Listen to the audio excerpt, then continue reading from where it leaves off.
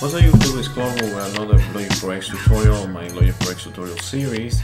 And in this video I'm gonna continue expanding on that Alchemy Explained mini-series that I'm doing, and specifically expanding more on the sound sources that we have seen in the last few videos. And what I'll specifically talk about in this video is about the source subpage controls. We have seen the global ones. Now we're gonna go and see some of the stuff that does there. As usual, the disclaimer, this video is part of the current round of the Amazon gift card giveaway. All you need to do is be a subscriber, leave a comment for a chance to win a $20 Amazon gift card. Make sure that you pay attention to the description and the comments to see what dates that applies on, okay? And with that being said, let's jump right into Logic because I want to get done with this. I don't want to waste your time. We're still here, we're still in the sources. Just as a little recap, we were talking about the global parameters, right? We saw all of those. We went a little bit into the import audio in the last video, and we have seen already what all of these options here do. We haven't talked about waveforms yet, but we will later. And today we're just going to jump into the source subpage controls, which are all of these pages that you have here. First thing that you need to know is that, and I have mentioned it before, depending on what you have on your source, it's the options that you'll have available here, but they are also tied to these tabs here, which again, as in the last video, depending on what the analysis mode, the synthesis mode is for the source, is what you're going to have active. Always pay attention to things that are in cyan or bluish color. That means that those are active. For example, on A, I have one of the samples from the last video. I brought it as additive and spectral mode. So I have spectral on and I have format on. If you remember from the last video, if you don't, just go watch it. So those options are available to me now. If I go to B, I only have additive, and it says it right there. It will be the same for C and for D. So keep that in mind, that although I'm going to go through some of the different parameters here, there's a dependency to what the mode or the source synthesis method that you have utilized is. Keep that in mind. So going right away to what we have, some of the parameters already repeat with global. So if you pay attention, you have these four guys here, they're back and you have them available. You have your volume, you have your coarse tuning, you have your panning, and you have your send button with the pop-up. So I'm not gonna explain those again because those are exactly what they are here in the global. Now, the first thing that we have that's pretty, or could be confusing, but it's different in a way, it's this on button. So if I press the on button, it's gonna turn my source on and off. In turn, when you're in the global controls, you just press the letter and it's going to achieve the same result. So pay attention to that because it could be confusing. Now we still have our drop down or pop-up menu. We have something different here, which is this fine tuning, and that's nothing more than what it says. It's just fine tuning your source in Sense. Then you have here this solo button, and it's gonna act exactly as you would solo a track. So if I were to hit, on a track this here, right, it's gonna solo it out. Same thing is gonna happen if I press the solo button in the source subpage control. Notice how the yellow indicates that only that is present. And before I continue, let me just tell you one thing, and it's that I did change, you may notice that I did change the preset, but I still have the same MIDI information. And to that preset, I added this sample from the previous video. So let's just give it a play before I continue, so you don't get bored.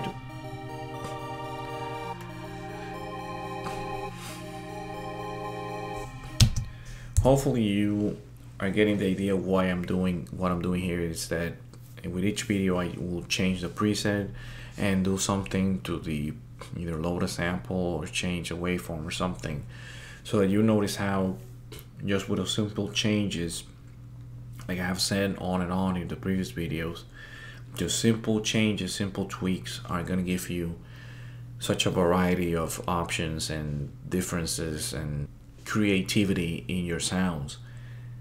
And this is just endless options that you have here. So I hope that you are understanding that and getting that with what I'm trying to do. The next button out of to the very right of the solo is your stereo on and off. Same as with the tracks.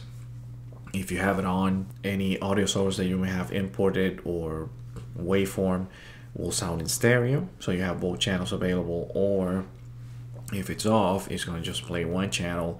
In the case of Alchemy, it's going to do the left side. Why is that important though here in Alchemy? It's because if you bring, for example, this sample like I did, and you bring it in spectral plus additive mode, then this stereo on and off button is going to also act as a panning of sorts for the individual oscillators in the additive element, or individual grains when you are in the granular element. So that's something else that's going to give you a fine-tuning, fine-tweaking of sounds, and in turn help you be more creative with what you're doing. Next up is the edit button. I did talk about this briefly in previous videos. When you press it, you enter what I like to call the sampler portion. This is equivalent or very similar to the EXS24 as far as the layout, you know, with your key, and those are your samples, right? That's your sample loaded, and it's chromatically playing the pitch up and down. But we're not gonna talk about this in great detail. I just wanted to show it to you because we're gonna see this later. You have your waveform of your sample, in this case from source A. If you go to B, C, and D, you would see, if you had a sample loaded, you would see more information as well. You have other options here to tweak, and then depending on the source, when you can go to the additive and spectral, and that's why I have some information visible there, because that's how my sample was imported. But if I go to B, I don't really see much there. But let's close that for now because that's gonna be talked about later. Then this knob here, which is the weight knob, and we'll just set a delay between when you hit a note and when it triggers the source. That's not gonna be that obvious from a sample, but let's see it. I'm gonna play it again. All you need to know, this is in sync with your tempo, so it's gonna be an increment in the different measures when it's playing, depending on when you set it. It's probably not gonna be that noticeable, but let's try it.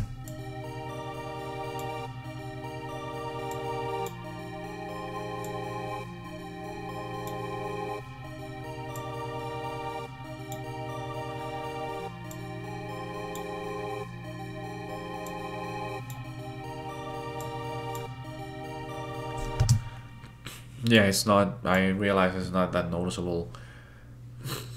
If I were to hit a note on my keyboard though, that's probably more would be more obvious, more clear, but that's simply what it does. Then I'm gonna leave these two guys for last, and there's a reason for that, but I'm gonna be talking about the key scale. This pop-up menu gives you three options. So you have key and pitch bend, key and off. So key and pitch bend, it's the default option, and what that's going to do is the pitch of the source is going to respond to MIDI note information, and it's going to respond to pitch bend data. So you know in Logic Pro you can draw pitch bend data, or you can draw MIDI data, but you can also use your keyboard pitch bending knob or wheel to make the source respond. The pitch of the source is going to respond to that. If you use key, you are going to get one of them instead of the key and pitch bend. With key, you only get this the portion of the key, so you're gonna affect the pitch of the source by the MIDI data. So at whatever key is at, it's going to affect that. And off, what off is going to do is that the pitch of the source is not going to respond to either of them. It's just going to play as is, right? Then to the right of that, we have loop mode, and you have 5 options here. None is going to ignore the loop start and end points, and that's tied to when you go to the edit mode and you can set your loop start and end points. None is going to ignore them, and it's just going to play the entire sound without looping. If you go to continuous, or if you set your looping mode to continuous, it's going to play from the beginning, it's going to loop the region, and then continue looping forward while you hold the note down during the envelope release phase. The sustain, what it's going to do, it's going to do the playing in the beginning, enter the loop again when you hold the note, but then it's going to exit the loop region to play the normal sound when you're entering the release phase. When you're releasing your key, then it's going to play the sample normally.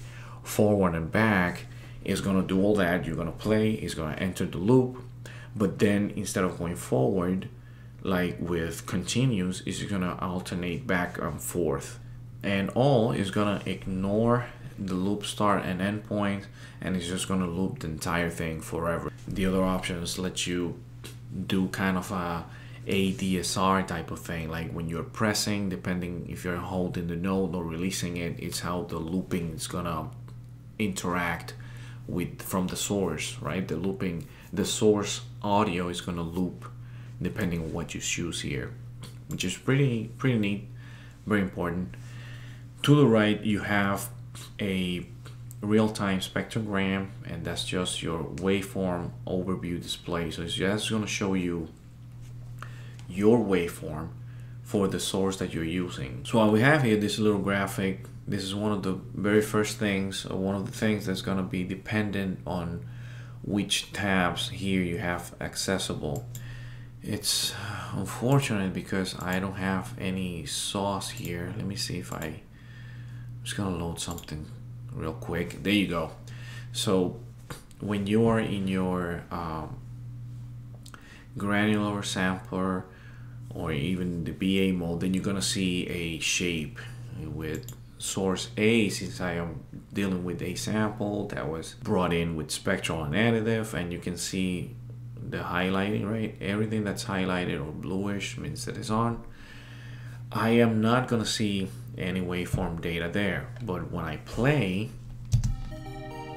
I will see some real-time elements or a real-time display of that spectral view of my source. So in essence, this window here is a graphic to watch waveform data, and it's gonna depend again on your type of synthesis for the source and what elements that's gonna activate. And speaking of this, guys, here, these are nothing more than your element buttons. So when you choose a synthesis type, as I have said, you can see the related parameters using those buttons. If you have a combination of additive plus spectral, pitch and format, that's going to be available like for a sample. If you have some simple saw waveform, then you're going to have different options. So you with additive, and all of that is going to obviously bring some other options that we're going to see when we talk later about source filters, which is this portion down here, but I'm not gonna talk about that in this video. In fact, it's gonna be the next video, and the reason for that is because there's a few little intricacies to cover here, and I don't want to mix them in this video. I think it's better if it's put in another video. Same with the different parameters that you have at your disposal here, because it's a lot to cover, and it's better if we see it in a different video. Now, to close the video, as I said, I was going to leave these two guys for last. And this, the position knob and the speed knob, which I think used to be called the stretch knob or something like that. This is similar to things that we saw with the Evoc 20 synth, and I believe with the ES2 if I'm not mistaken. But to get right to what they do, the position knob is going to determine the playback start position of your audio data. Very simple. So when you, like, if I press any of the buttons, you're going to see your modulation down here changes to highlight what it is. Well, you can highlight stuff, right, by pressing on them. If I press the waveform, I'm not gonna see anything here because I just have the saw in, and I have this edited tab. That's not what it, I should go to the BA to see that. And if I go to my sample, let's go to C, you can see that I don't, it depends on what I have in my source. Well, when I highlight it, I can see that waveform for that sample. If I change that knob around, see how that start position changes. And in fact, if I go way past that and I play that, now I can't hear that.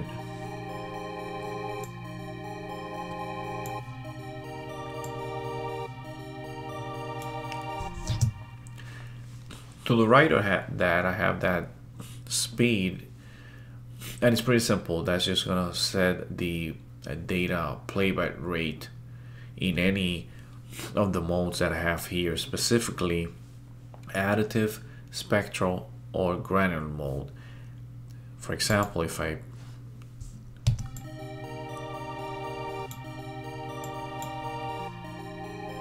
I don't think it's gonna be noticeable with that sample. Let's see if we try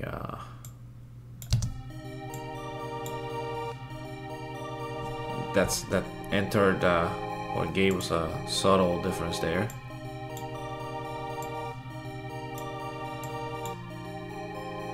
Yeah, you really have to be in any of these modes and have something else.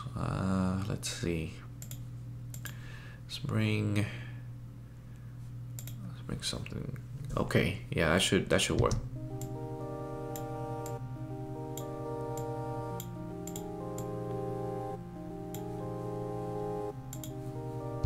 So yeah, that's what the position and speed knobs intend to do. And with that, really, I'm just gonna cut the video right here. In the next video, we're gonna talk about source filters and source filters only, okay? And then after that, we're gonna go and talk about the source elements overview and tie up a little bit better start tying up a little bit better talking about sources. But trust me, that's not all. As you have seen, a lot of things to cover with the sources only. So again, to just keep it simple to understand and that you can reference later quicker, I'm just gonna keep the videos like this and go little by little. Okay, so thanks for watching. If you like this video, please like, subscribe, comment, share with whoever you think they might be interested in. You know where to contact me. If you don't, just pay attention to that graphic that's down here. And you can send me questions or requests for different tutorials or whatnot. Remember that I also have my series in Spanish that I'm catching up and translating everything in English, but I can make different depending on your request as well. Thank you very much. Peace out, YouTube.